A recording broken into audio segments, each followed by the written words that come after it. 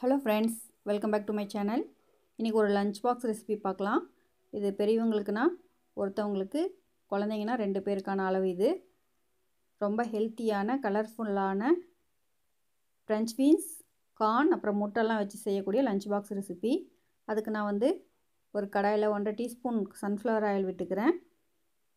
இந்த எண்ணெய் வந்து லைட்டா சூடானதும் அதில் ஒரு நாட்டுக்கோழி முட்டையை வந்து உடைச்சி சேர்த்துக்கிறேன்.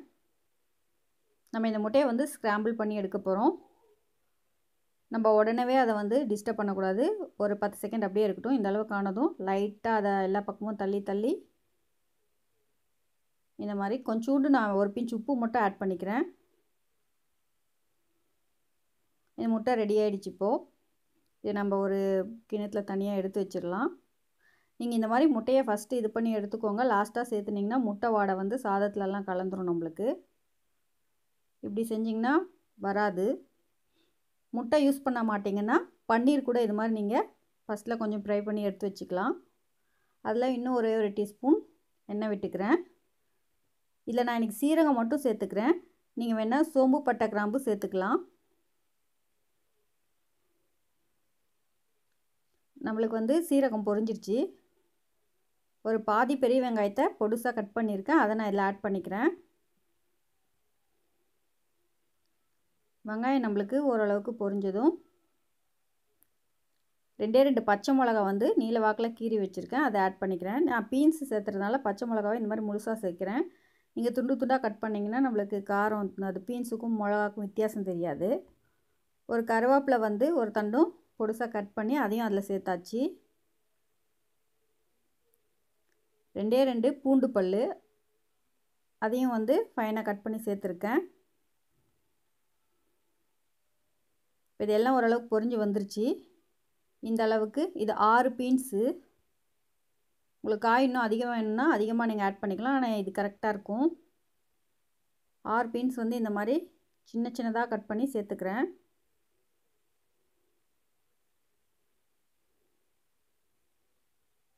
இது நல்லா ஒரு வாட்டி ஃப்ரை பண்ணி விட்டுக்கலாம். இந்த பீன்ஸ் எவ்வளோ எடுத்துருக்கோமோ அதில் பாதி அளவு வர மாதிரி நான் வந்து கார்ன் எடுத்திருக்கேன். இது மக்காச்சோளம், ஸ்வீட் கார்ன் இல்லை, இது மக்காச்சோளம். நீங்கள் ஸ்வீட் கார்னும் சேர்த்துக்கலாம். இப்போ இதை வந்து நல்லா ஒரு 1 மினிட்டுக்கு நம்ம ஃப்ரை பண்ணிக்கலாம். ஃப்ளேம் வந்து நம்ம வந்து லோலே வச்சுக்கணும், எல்லாம் கரிஞ்சிடும். இன்னும் கொஞ்சம் காய்க்கு தேவையான உப்பு சேர்த்துட்டு இதை நல்லா நம்ம வேக வச்சு எடுத்துக்கலாம். தண்ணி எதுவும் சேர்த்தக்கூடாது. பாருங்கள், இப்போ காயெல்லாம் நல்லா வெந்துருச்சு. நான் இந்த கார்ன் வெந்துருச்சான்னு பார்க்குறேன். எல்லாம் நல்லா வெந்துருச்சு. இப்போ பாருங்கள், இந்த அளவுக்கு சாதம். இது சாதாரண புழுங்கல் அரிசி வடித்த சாதம் தான்.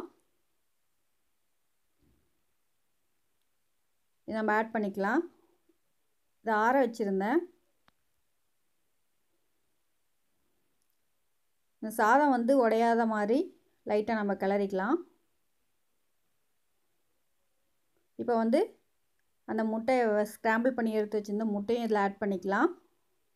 உங்கள் காரத்துக்கு தகுந்த மிளகுத்தூள், நான் 1 டீஸ்பூன் மிளகுத்தூள் ஆட் பண்ணிக்கிறேன். ஒரு ஃப்ளேவருக்காக ஒரே ஒரு பிஞ்ச் வந்து கரம் மசாலா தூள் அதையும் நம்ம ஆட் பண்ணிவிட்டு கொத்தமல்லி தலையும் ஆட் பண்ணிக்கலாம். இப்போ கடைசியாக வந்து நான் ஒரு 4-5 முந்திரி பருப்பு வந்து நெய்யில் ஃப்ரை பண்ணி எடுத்து வச்சுருந்தேன். அதையும் நான் இதில் ஆட் பண்ணிட்டேன். இப்போ நம்ம ஒரு வாட்டி கலந்து எடுத்தோம்னா நம்மளுடைய சூப்பரான லஞ்ச் பாக்ஸ் ரெசிபி ரெடி.